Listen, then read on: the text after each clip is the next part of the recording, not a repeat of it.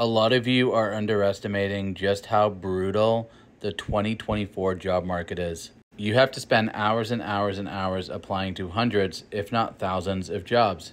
And most of those jobs, you will never hear anything back from. You might get a few rejected messages here or there.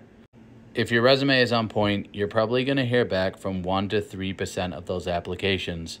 So for every 100 applications you send out, you should hear back from 1 to 3 companies. Then they're going to set you up with a phone screen. If you get past the phone screen, you'll probably be ghosted for a few weeks, and then they'll set up a call with the hiring manager. We're seeing longer and longer interview processes. I'm hearing about people who are going through 4, 5, 6, even 7 rounds of interviews. You'll probably have an assessment or 2 in there as well. Companies do not care about how this makes you feel.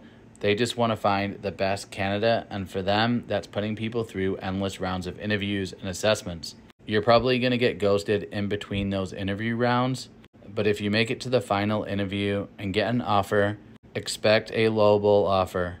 You'll also expect to get a hybrid or in the office every single day job offer, because that's what companies are doing. They're lowballing people and forcing them back to the office. That's the employer market, and that's the job market in 2024.